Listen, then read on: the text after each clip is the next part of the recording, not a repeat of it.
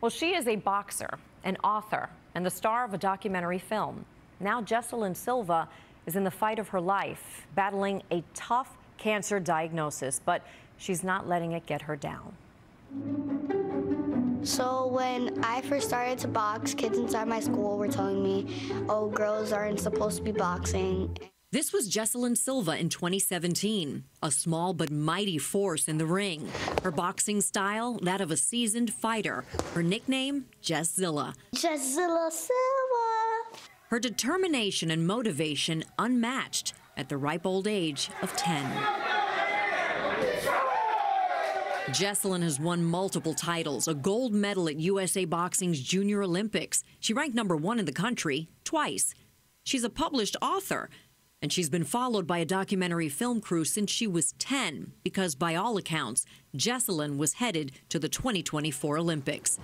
She even appeared on the Today Show twice. One, two. But last year, at 15 years old, she complained to her dad about headaches and blurry vision. Got the MRIs done after the eye doctor visit, and comes to find out there was a tumor in her brain. Jesselyn was diagnosed with a diffuse midline glioma, brain cancer. It is inoperable, and there's no cure. I'm not afraid. I'm not afraid. I'm just going to be right back in the gym, right back in the boxing ring that I love. Sitting with us in her New Jersey home just 10 weeks after radiation to attempt to shrink the tumor, Jesselyn was much more eager to talk about her love for boxing. I started thinking that this is what I wanted to do for the rest of my life when I was like 7. As a parent, it's beautiful to see that growth and to see her, like, what she accomplished, all her accomplishments. So she taught me what, like, hard work. You put in hard work, you will get results. She taught me that. She's fearless. I see that. Pedro Silva is a single dad, raising Jesselyn and her younger brother Josiah while supporting her Olympic journey. No matter how far I got, he was always by my side, so I love him for that. Of course. Your biggest fan? Yeah. Your biggest fan. He is definitely my biggest fan. You'd never know the prognosis is grim. Jesselyn's attitude is bright, and her spirit is as strong as it's always been. You seem to have no fear. It's just another fight, and I just beat that one up, and I'm right back to boxing.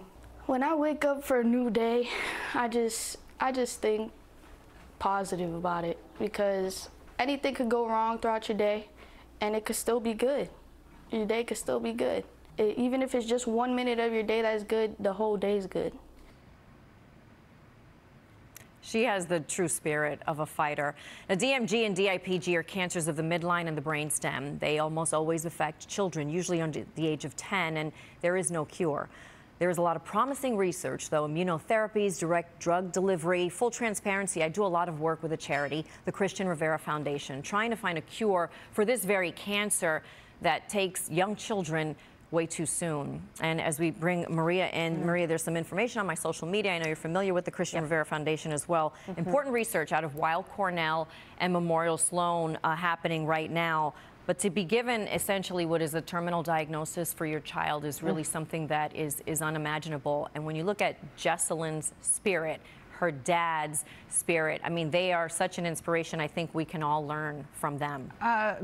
Beyond inspiring, what a sweetheart, and so wise. I'm just blown away by her poise, and amazing, amazing. We appreciate you sharing that story with us, Darlene, for sure. All right, let's stay.